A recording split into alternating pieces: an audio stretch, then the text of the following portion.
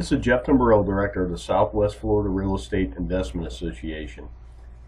Here to talk about the July 2014 foreclosure trend report.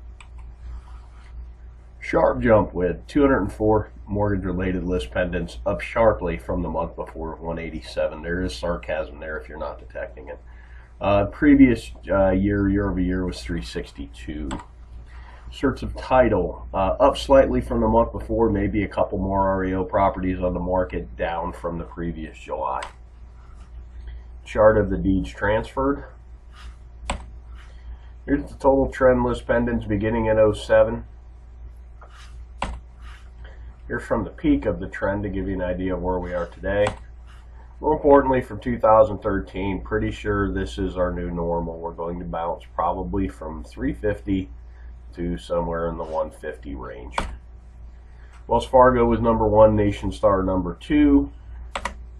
Certificates of title, Fannie Mae will continue to dominate the REO market.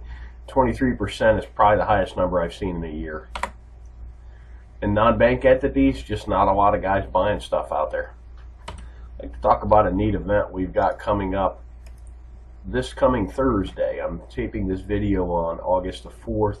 August the 7th at the Hut in Buckingham. Really neat place to have lunch. If you haven't been there since they reopened, it's a nice place. We're kind of doing a series where investors tell their story. This month at the luncheon, Matt Zacharias is going to tell a story. He started investing in Lancaster, Ohio, bought a bunch of row homes, apartment buildings, sold them, came down here. I think he owns 7 or 9 properties down here now that he owns, plus he has his contracting business. Non-members, it's $5 plus the cost of your lunch. Members, it's only the cost of your lunch. If you have any thoughts or questions, shoot me an email, jeff@swflreia.com.